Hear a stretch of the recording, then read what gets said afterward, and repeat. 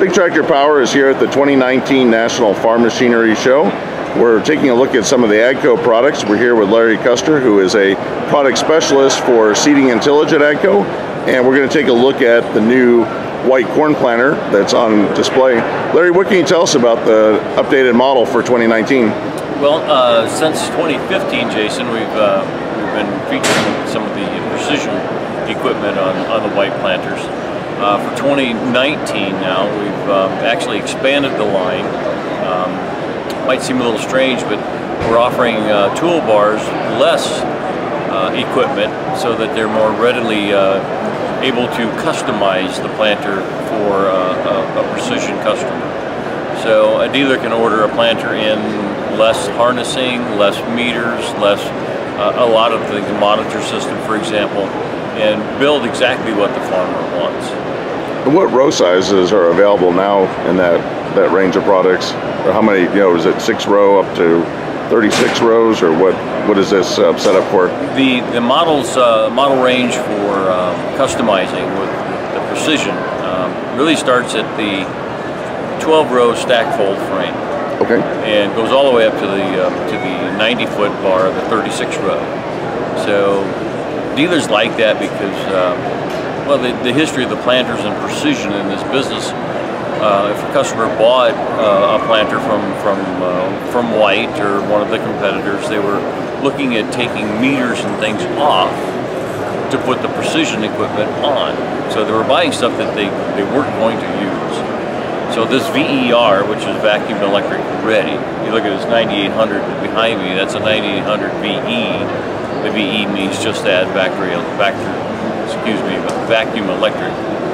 So that's our model designation, and the R on that just means that it's ready for that vacuum electric equipment. So what kind of capacity, we're looking at the central fill tank back here, what kind of capacity does this planter offer? With the 9800 series, central fill is 245 bushel hoppers. You can get it with fertilizer. With the central fill, the 12 row is a 300 gallon tank. The 16 and 24 rows with central fill is 500. Or you can get the unit without central fill going to a box, individual box on each row. And then the fertilizer option is a 750 gallon tank frame mounted. So in the industry, this is one of the larger capacities that way with liquid onboard liquid fertilizer. Now in the track bar, we've got a capability of 1,500 gallons of liquid fertilizer. So and that track bar, that handles the 90-foot and the 60-foot size? That's the large frame, yes. Okay. So up to 36 row currently with the track frame. So Larry, when we're talking about precision planting, a lot of times as a tractor and machinery fan, I'm looking at the iron, but there's a lot going on that makes this iron very efficient. So what can you tell us about your features? Well, the precision equipment that we offer is factory installed. AGCO now owns Precision Planting, one of the AGCO family companies. So a lot of customers think that, I can get everything that Precision has on my white planter from the factory, and that's truly not the case. The precision equipment that's available on the white planter from the factory, of course, is the monitor system, which is now the Series 3 2020 seed sense system. The VSET V-Drive meter system is factory installed at our facility in Beloit. The speed tube is also factory installed from White, and as well as the Delta Force system, automatic downforce system is available. So that's from kind of when you're doing no-till, you want to really push down in. You want Delta Force on your planter, whether you're doing no-till or full tillage program. What Delta Force does is it ensures that the planter is always planting at the prescribed depth. So if you've got moisture and soil temperature at 2 inches deep, the machine will always make certain that seed is at 2 inches of depth. And it will control the gauge wheel weight so that you're not putting too much pressure and creating sidewall compaction. Now when I say a full tillage program, if you're in very light soil and you're looking at a target of 75 pounds of gauge wheel weight on the seed profile, the row unit weighs well over 200 pounds. This system will actually take weight off of will lift up the row unit, taking weight off it to maintain that predetermined gauge wheel weight. Okay. So in that aspect, it doesn't matter if it's no-till or conventional tillage, Delta Force is going to produce a very good return on investment. So other things that are on this board that are available through Precision is like their V-Flow HD, which controls the liquid product, say liquid fertilizer. Another thing that is on the board that we do have available from the factory is the insecticide meter. But this is a good example of the SRM, the single row module that controls all these things and then feeds that information back to the monitor. So our customer sets the metrics, what he wants the planter to do. This relays the metrics to the meter, to the seed tube, to the Delta Force, that these are the things we have to do to accomplish what our operator set, and then returns this information back in real time, telling you that yes, everything is happening as it should. For example, this is the metrics for the smart firmer. Well, someday the smart firmer will be available as factory installed equipment on a white planter. Okay. But today that is not the case. But so you can see I'm changing the temperature. I'm changing the soil temperature just by holding my hand on the smart firmer. And I don't know that I can change the organic matter, but it's reading right now 3.60% organic matter. The optics on here will tell us if we have material in the furrow. So if our row cleaners are not operating as they should, and we're getting residue in the furrow, which can interfere with moisture and warmth uptake by the seed. So like where I live in Kentucky, we do double crop soybeans, so if you're getting straw or trash down in there on top of the seed, yes, it's going to alert the operator. From getting the temperature it needs, and what it will do is, of course, just delay the germination and emergence. So all those metrics, and you can move through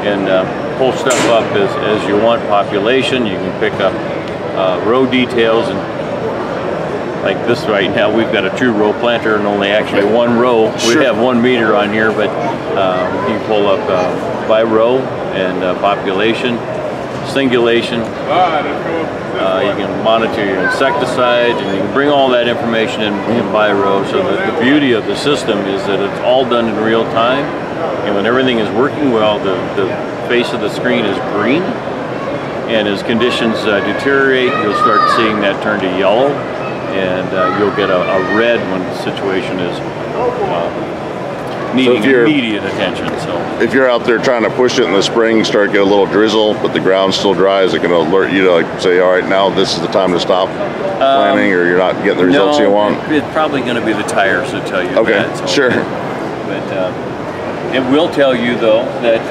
if the soil is cooling off and we're not in our optimum soil temperature again, or if somebody overworked the ground ahead of you with a field cultivator or something and dried it out, we're losing our soil moisture. Those kind of things are information that's conveyed by a smart firmer. This can also map those conditions that it monitored out there, create a map telling you where your higher organic matter percentages are in the field. And of course, then that can drive the population and sometimes even the variety. This apparatus here is called MSET.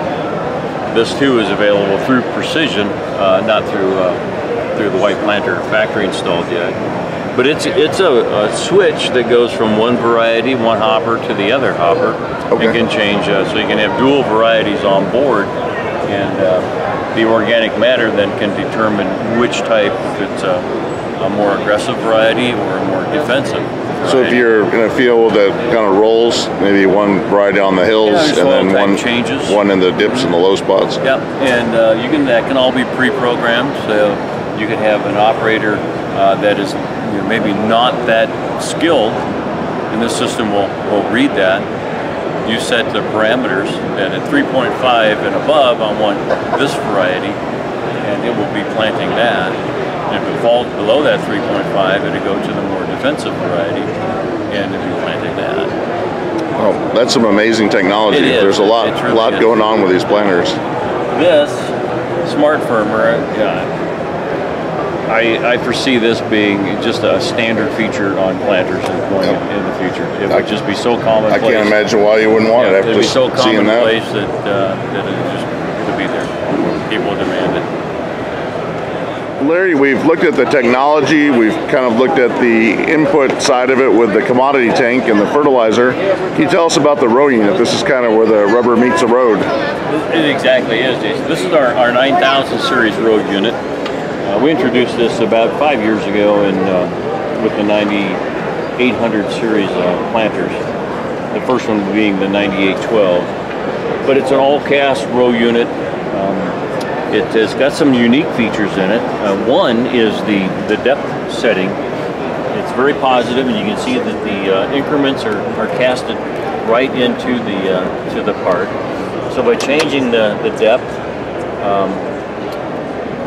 what's unique about this row unit is that it can be recalibrated. So the blade starting out at 16 inches in diameter, as the unit is operated, of course, the blade is going to be one of the wear items, and as that diameter changes, it's also going to affect your depth. So setting it at 2 inches here with a worn blade, that blade is not really going to be planting at 2 inches deep. So what has to happen is we need to recalibrate, and we recalibrate with this adjustment bolt right here by placing the row unit on top of two 2x4s. We put a 2x4 under this side and a 2x4 under this gauge wheel, and adjust the row unit down with this nut until it bottoms out. So now a 2x4 one time was a full 2 inches. A 2x4 is 1.5 inches. So if we set our depth setting at 1.5 inches right there, 2x4 under each side, adjust that down to where it bottoms out, and we're exactly at 1.5 inches again. So this gauge is back being accurate. Okay. So the nice thing about it is, on the white planter, you can do that without having to buy new parts or tear the unit apart to accomplish that. It's that simple, and it's that accurate. Easy adjustment. So what kind of planting speeds does the white planter achieve? As this unit is set up, this is would be the conventional, if you will. It's got the precision VSET V-drive meter system on it. It's a vacuum system. This is equipped with Delta Force, and this seed tube that's in this one, I think this has got the wave vision in it. I haven't torn one apart, but I know it does not have the speed tube in it. So this planter is going to be operating anywhere from more than likely 4.5 to 5.5 miles an hour. Some people might push it a little bit more than that. So if you put the speed tube in, how fast will it? Speed tube, 10 miles an hour is easily attained with speed tube. The thing about speed tube is, as accurate as the precision planting equipment makes the planter, it averages at 99.6% accuracy for singulation and spacing, and that's their baseline. If they don't do 99.5, they feel that's a disaster. If it's that's a good baseline to have. That's a heck of a baseline. You know, you got one shot at getting it right. Yeah. So. And that's their philosophy. But so the planter itself, the accuracy is superb. What the speed tube does is maintains all those high accurate numbers at speeds double conventional planting speed. So the secret to the speed tube is it physically takes the seed off the seed disc, delivers it at a matched speed to ground speed, And when it releases the seed, it's negated the forward momentum of the planter. So it just drops it and it just stops. There's no forward roll, there's no bounce to it. So our spacing is maintained. And the SRI, the seed release index, is what they call it. So that our spacing is perfect as can be. Well, it's an impressive planter. I always like seeing these out in the field, and you know, it's just amazing what this technology is allowing. I mean, I imagine if you're running a 16-row planter at 10 miles per hour with that speed tube, you can get more done probably than you would with a 60-foot toolbar. It truly is. I mean, it's the situation is that no matter where we are in North America, there's an optimum planting window for whatever crop it might be. And for corn, you know, say this part of the world, it's, you know, it's sometime in April to sometime in going towards May. You get like a 2-week window. That is, if you can get it planted then, the other stages of development, silking and other points of development of that crop can hit weather patterns that are more favorable than not. So, you know, maybe you're not in the super hot temperatures of August. If you can get that done before those hot temperatures, that's better for the crop. So there's that optimum planting window, and what the speed tube allows you to do is get more acres planted in that window. So instead of a long day at 5 miles an hour, you can have a long day at 10 miles an hour and get a lot more crop in the ground. Right. So when people look at these planters, they're amazed at just the cleanliness, if you will, the neatness of them. And it's kind of amazing because we're selling them a planter that is so much more efficient, but there's less hardware here than we ever had before. So we don't have a transmission, we don't have chains and sprockets, and we're hydraulic hoses driving orbit motors and all that kind of stuff. So with the electric drive and that, it's very simple, clean, and very easy. Less to go wrong and more acres covered. And a lot less to maintain. Well, Larry, thank you for your time, and these are impressive machines. All right, thank you. Thank you.